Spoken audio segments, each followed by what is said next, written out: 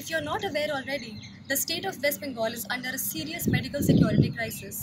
On 10th June 2019, that is Monday, the family of a deceased 85-year-old patient who was admitted to the Neel Ratan Sarkar Medical College and Hospital, Kolkata, attacked the junior interns who were engaged in the treatment of the patient.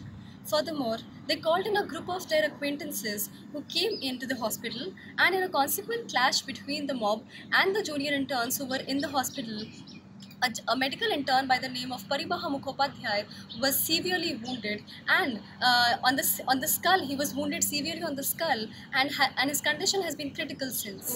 10ই June রাত্রেবেলা এনআরএসে কিছু গুন্ডা তাণ্ডব হয়, একজন বয়স্ক মানুষ মারা যান।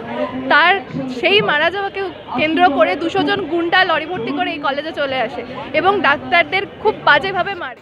All junior doctors of the institution sat on a protest movement on the following morning, that is Tuesday. In the midst of these protests that were concerning the security of the medical fraternity and the medicos, several other institutions like the CNMC and even the North Bengal Medical College, along with all other medical institutes in the state and also across the country like the AIMS, joined into the protest movements. However, even in the midst of these protest movements, which have been named the Save the Saviour campaign, there have been several mob attacks allegedly with the use of acid and weapons across several institutes like the Bardhaman Medical College in Kolkata. All government hospitals across the state of West Bengal have shut down their outpatient departments or OPDs. While initially only the emergency wards were working, now even the emergency wards have been shut down. The senior doctors have also joined the junior interns in their demands and protests for security. Even in the wake of such an extreme medical crisis that is happening in the state and in fact is bothering medical institutes and institutions across the country, the government as well as the police administration has been extremely negligent, and the student bodies are accusing them of being laid back with regard to this extreme problem. These incidents have compelled the medicos and the medical fraternity to put forth certain security demands before the authorities. These demands are pretty basic and include facilities like the installation of CCTV cameras and also the installation of security personnel on the main entrances and exits. Also, the issuance of certain patient IDs and the visitor IDs for every patient and family and kin members who enter and exit the hospital premises.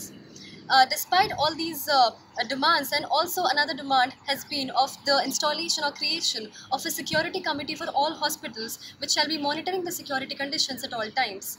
As of now, the Chief Minister has not responded in affirmative to any of these demands and has threatened these people of dire consequences if they do not return to work within a few hours. আজ মুখ্যমন্ত্রী যেটা এসে বলে গেলেন এসএসকেমে যে আমরা নাকি outsider, সবার আগে আউটসাইডার বলতে আমাদের এটা একটা টোটালি অ্যাপলিটিক্যাল হচ্ছে আন্দোলন, সেইটাকে পলিটিক্যাল বানানোর চেষ্টা করছে আমাদের এই বিজেপি সমর্থক বলে। এটা কি ঠিক হচ্ছে? আপনারাই বিচার করুন, আপনারা তো দেখছেন সব কিছু কী হচ্ছে। কাল থেকে গত দুদিন ধরে এখানে আসছি, দুদিন ধরে এখানে কালকে একটা বাংলা নিউজ চ্যানেল ছিল না, শুধু আজটাক ছিল আর এই নিউজ 18 ছিল। কেন? তার মিডিয়া যদি বিক্রি হয়ে যায় তাহলে আমরা কি করতে পারবো? নিউজে বলা হচ্ছে না কি পেশেন্ট পার্টির উপরে হামলা চালানো হয়েছে। পেশেন্ট পার্টির উপর যদি হামলা চালানো হতো, আপনি বলুন ডাক্তার কি একটা দোকান থেকে কেনা টেডি বিয়ার যে যখন খুশি সেটা চটকানো যাবে?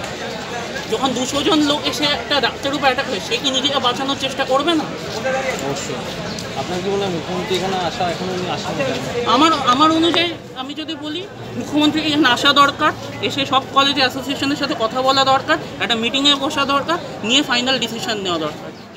Security has been the primary concern of the doctors, particularly owing to the sensitivity of the profession. It often happens that due to emotional reactions to certain immediate losses, the families of patients often get a little too emotional or outrageous. However, this incident was a little too much to bear even for the doctors.